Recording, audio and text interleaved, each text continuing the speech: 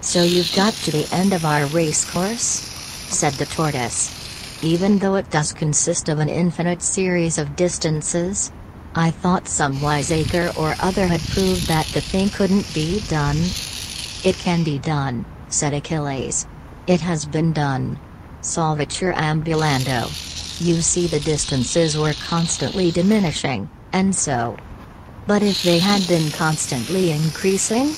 The tortoise interrupted. How then? Then I shouldn't be here, Achilles modestly replied, and you would have got several times round the world, by this time. You flatter me. Flatten, I mean, said the tortoise, for you are a heavyweight, and no mistake.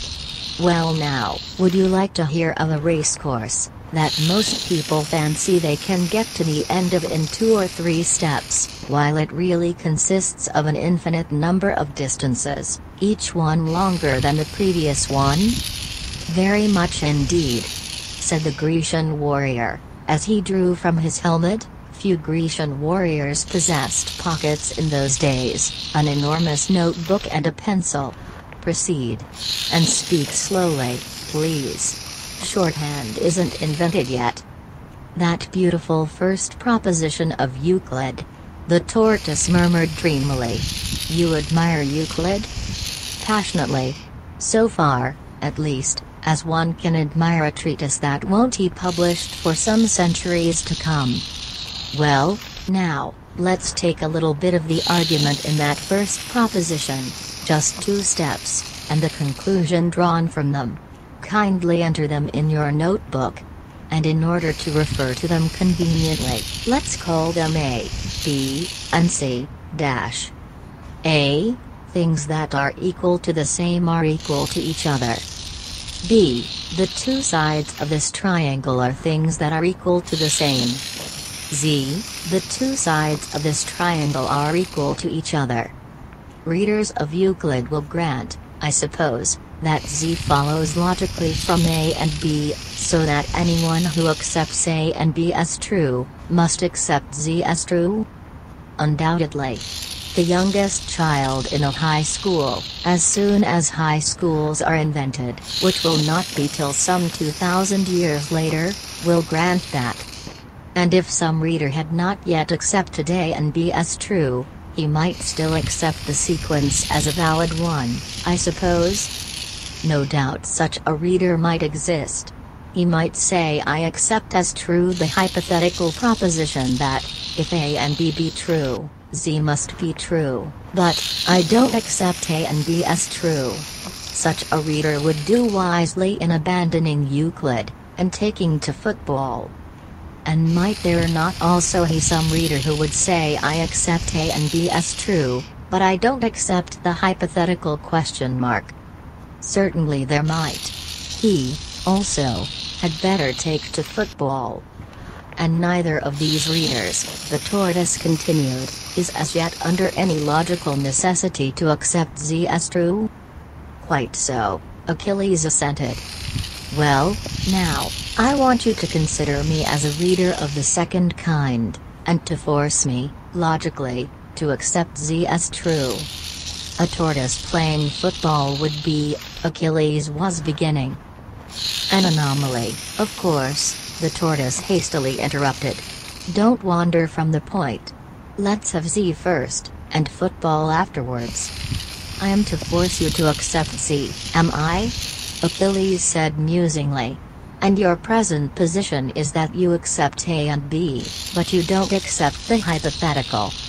Let's call it C, said the tortoise. But you don't accept C. If A and B are true, Z must be true.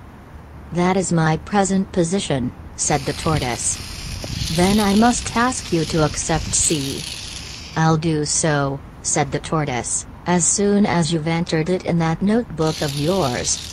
What else have you got in it?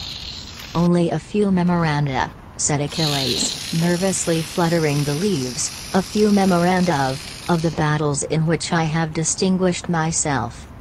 Plenty of blank leaves, I see. The tortoise cheerily remarked. We shall need them all. Achilles shuddered. Now write as I dictate, dash. A, things that arc equal to the same are equal to each other. B. The two sides of this triangle are things that are equal to the same. C. If A and B are true, Z must be true. Z. The two sides of this triangle are equal to each other. You should call it D, not Z, said Achilles. It comes next to the other three. If you accept A and B and C, you must accept Z. And why must I? Because it follows logically from them. If A and B and C are true, Z must be true. You don't dispute that, I imagine? If A and B and C are true, Z must be true, the tortoise thoughtfully repeated. That's another hypothetical, isn't it? And, if I failed to see its truth, I might accept A and B and C, and still not accept Z, mightn't I? You might, the candid hero admitted, though such obtuseness would certainly be phenomenal. Still, the event is possible. So I must ask you to grant one more hypothetical. Very good. I'm quite willing to grant it, as soon as you've written it down. We will call it D. If A and B and C are true, Z must be true. Have you entered that in your notebook? I have. Achilles joyfully exclaimed, as he ran the pencil into its sheath. And at last we've got to the end of this ideal racecourse. Now that you accept A and B and C and D, of course you accept Z. Do I? Said the tortoise innocently. Let's make that quite clear. I accept A and B and C and D. Suppose I still refuse to accept Z? Then logic would force you to do it. Achilles triumphantly replied. Logic would tell you you can't help yourself. Now that you've accepted A and B and C and D, you must accept Z. So you've no choice, you see. Whatever logic is good enough to tell me is worth writing down, said the tortoise. So enter it in your book, please. We will call it E. If A and B and C and D are true, Z must be true. Until I've granted that, of course I needn't grant Z. So it's quite a necessary step, you see? I see, said Achilles, and there was a touch of sadness in his tone. Here narrator, having pressing business at the bank, was obliged to leave the happy pair, and did not again pass the spot until some months afterwards. When he did so, Achilles was still seated on the back of the much-enduring tortoise, and was writing in his notebook, which appeared to be nearly full. The tortoise was saying, "Have you got that last step written down? Unless I've lost count, that makes 1,001.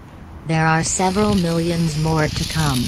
And would you mind, as a personal favor, considering what a lot of instruction this colloquy of ours will provide for the logicians of the 19th century, would you mind adopting a pun that my cousin the Mock Turtle will then make, and allowing yourself to be renamed Tortoise?" "As you please," replied the weary warrior, in the hollow tones of despair, as he buried his face in his hands. "Provided that you, for your part, will adopt a pun the Mock Turtle never made, and allow yourself to be renamed Achilles."